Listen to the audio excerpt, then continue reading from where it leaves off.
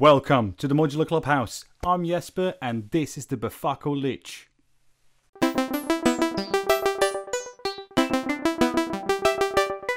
So first of all, I do have to thank Befaco for making this unit available to me. I've had such a blast the last couple of days, really getting to spend a good amount of time with this module, but still I think that I've only scratched the surface or only seen the tip of the iceberg yet, because this thing is so damn versatile. You can do absolutely anything. If you need another VCA, you got it. The Lich can do that. Do you need additional ADSR? Do you need a full synth voice? In addition to your rack, the Lich can be all of that and more. So I truly think that this is one of the most versatile and multifunctional modules out there. And well, there is so much to do there, and it has the regular Befaco look and feel to it, including red PCBs of course, and you don't even know what kind of power you have in your hand until you start playing around with it. So I hope to catch that essence in this video. So I hope you guys will be along for the ride. It's going to be a bit longer video than regular videos of mine. But that being said, here we go.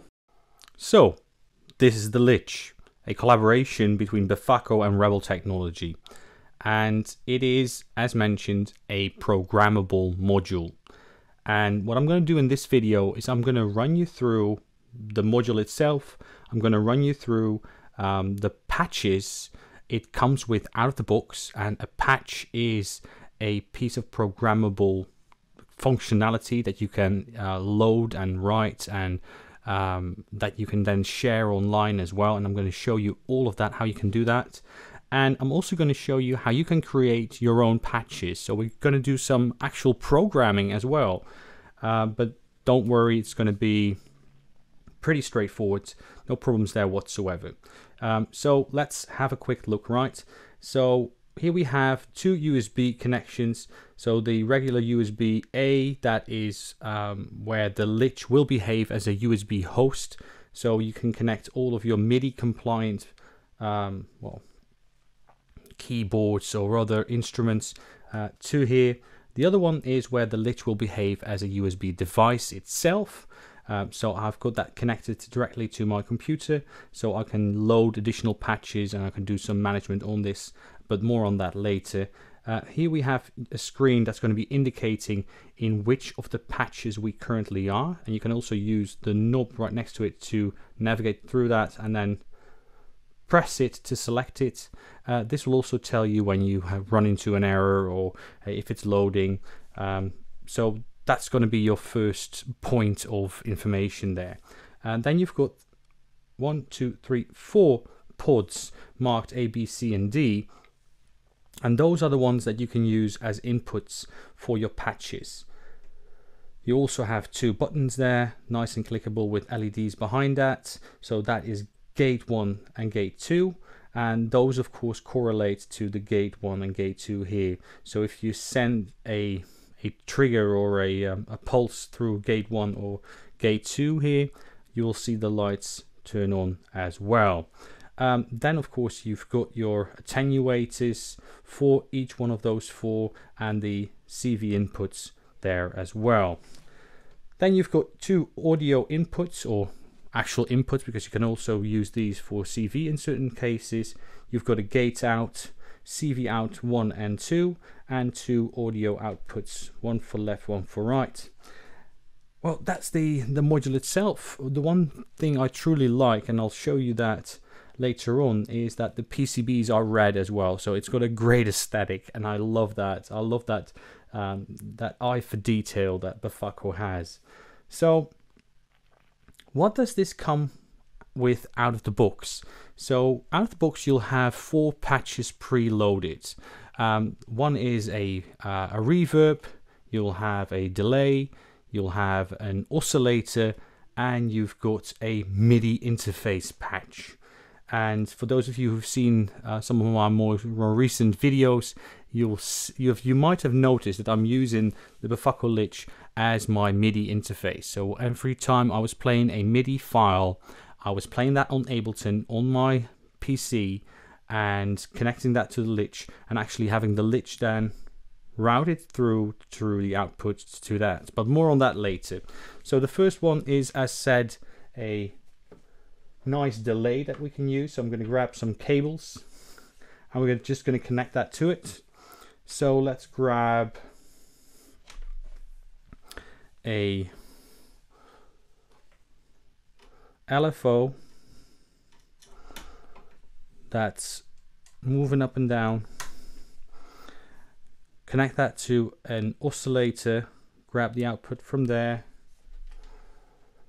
and chuck that into the inputs.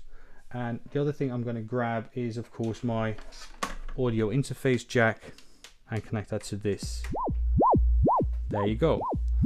So that's the sound we're going to be working with. I'm just going to slow down the LFO a bit. So, and then you have it on one, that's this so-called Silky Reverb. And you can just play around with the settings there.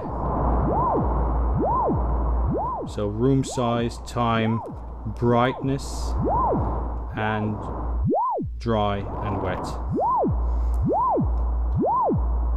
And then of course you've got these CV inputs there as well. So what we could do is grab from the same LFO, grab a different form and connect that to the wet.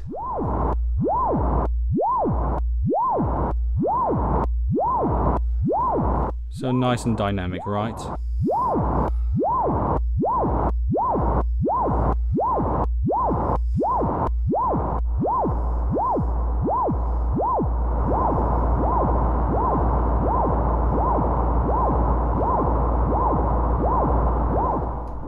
Nice.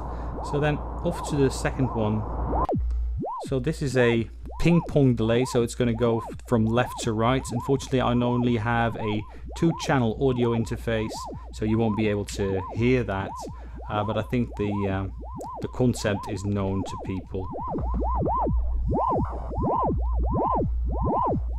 A nice delay effect, and this is of course all to show what is actually possible with this module. So then we've got the third, which is an oscillator. So let me just disconnect this. So again, you've got the tone. You have some detune there if you want the actual mid, and you can tilt it as well. So if you then grab the LFO. So if you're ever in a need for an extra oscillator and you've got a lich, you will never be found empty-handed. You will always have that which you need. Whether you need another envelope generator, if you need a VCA, you can either find it online or you can build it yourself. If you want to build the most perfect, compelling drone, a complete synth voice, you can do that on the lich. And as said, you also have number 4, Midi Modular, which actually acts as a CV to MIDI and MIDI to CV bridge. So I'm going to grab this one, I'm going to grab the output, going to guide that to my oscillator and connect that.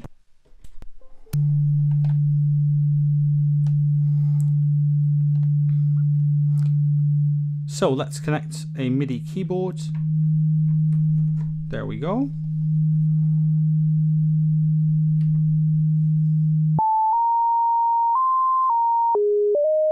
I can just play whatever I want.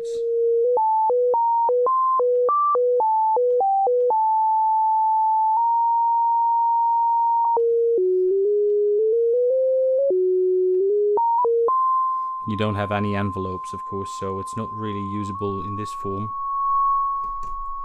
But at least we can do that, and we can also, of course, connect this from, let's say, Ableton or anything else. So you can truly just use it however you want. And I'm gonna put a link up there, probably up there, where you can find an example of how I use this as a MIDI player from Ableton. So, without further ado, these are the 4 patches that we have. But if you then go to rebeltech.org/patch library, you can find all of these other patches for both the Owl platform, which is of course also compatible with the Lich, where you can find all of these that you want to have. So let's say you want to find, well, we might want to say the wind drone.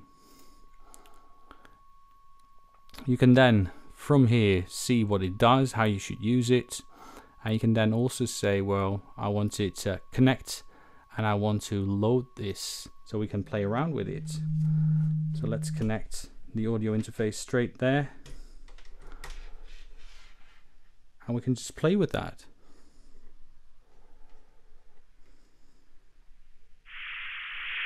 There we go.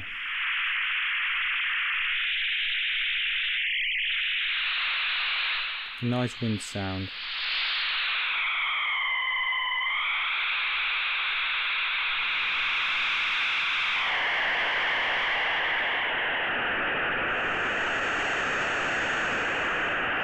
So that's how easy it is to load something, and you can then of course also store it in a slot that you might have. So you might want to say, I want to store this in slot number 8. There we go. And now it's stored in number 8, so if you ever disconnect it or turn it off and turn it on again, if you go to number 8, you'll have your wind drone ready there as well. What you can also do from here is go to your device and refresh that, and that's going to give you an overview of all of the patches that you've got loaded. So I currently have the 4 original ones that come with the device. I've got a pulley sequencer, I've got a random patch as well, and I've got my very own dual VCA patch, which I'm going to rebuild with you guys on the video live there as well. So as seen, it's pretty straightforward to load them. You can actually refresh it. You can also say, I want to erase storage and reset your device. Keep in mind that if you do erase your storage, you're also going to lose the 4 original ones that are on there. But then again, the only thing you have to do is go back to rebeltech.org/patch library, and you can just reload them and download them again. What I want to do now is actually show you how to create a patch of your own. And I'm going to be using a very straightforward example. I'm going to be creating a dual VCA patch for the Befaco Rebel Lich. And I'm going to be doing that in Pure Data, which is one of 7 or 8 different programming languages that you can use to create these patches. And I've decided to use this because of its, well, visual matter, and it's quite easy to follow along even if you don't have a programming background. So what we're looking at right now is the Lich template. So we already have all of the, well, the building blocks right there that we can use. So we've got your ADC, your analog to digital converter. You've got your DAC, your digital to analog converter. You've got your pods. You've got your buttons. You've got your CV out, gate out, button A LED, button B LED. But the only thing that we're going to be using is the pods, pod A and pod B. So I'm going to remove the rest just for visibility, but I need to first put it in edit mode. There we go. Remove all of these and remove these because we only have the output that we're going to need. So let's grab this one, put it a bit closer there. Put that one there and that one there. So just do some cleanup. There we go. So we now get audio in on 2 channels on the ADC, left and right, and we need to, of course, attenuate those based on the inputs from pod A and pod B, which have values between 1 and 0 depending on where the knobs are. So what I'm going to be doing is I'm going to create a new object. I'm going to put that there, and what I'm going to say, that object is going to multiply the value coming in from the left hand side with the value that's coming in from the right hand side, and it's going to be an audio variable. So that's why I put the tilde there, and you can now see that I can connect a value coming from the left hand side. So I'm going to be grabbing the left channel input, and I'm going to grab the value coming from the pod to the right hand side, and then the output of this operation, I'm going to connect that to the DAC. So audio comes in, it gets to this point, then the volume gets multiplied by the value of pod A, and then routed to the DAC where it's converted to output again. So if the pod is at 0, multiplied by 0, nothing's going to go to the DAC. If it's at full, it's going to be 1. It's just going to pass through it. So I might need to call this a dual attenuator, not really a dual VCA, but yeah, who's counting? And we're going to do the same thing for the right hand channel. So I'm going to do a multiplication, and I'm going to put a tilde there as well. Left hand side to the, there we go, there we go, and there we go. So we now have our first, well, VCA or first patch created. Let's save this and save this as dual VCA 2. Save that because I've already created another one that's already stored there. So we're going to go back to the Rebel Technology website, and we're going to go to My Patches. So as you can see, I already have 2 patches there, but we're just going to create a new one there as well. And we're just going to say demo Jesper, and we're going to choose the patch that we just created. Say that it's a pure data one. See if everything is correct. Yes, and then we can just do save and compile. So as you can see, we're now compiling that. It's going to take a few seconds, and then we're going to get a bit of feedback. But you can already see the actual patch that we created, and it's going to tell us build successful. So that's of course the thing that we were looking for. So what we can now do is we can of course test it here from the browser. I'm not going to bother you with that, but we can connect to our Lich, and we can then load that. So it's now loaded. So if I then go back to my Lich, and I'm going to tell that to say, well, let's grab the LFO. Let's connect the LFO to the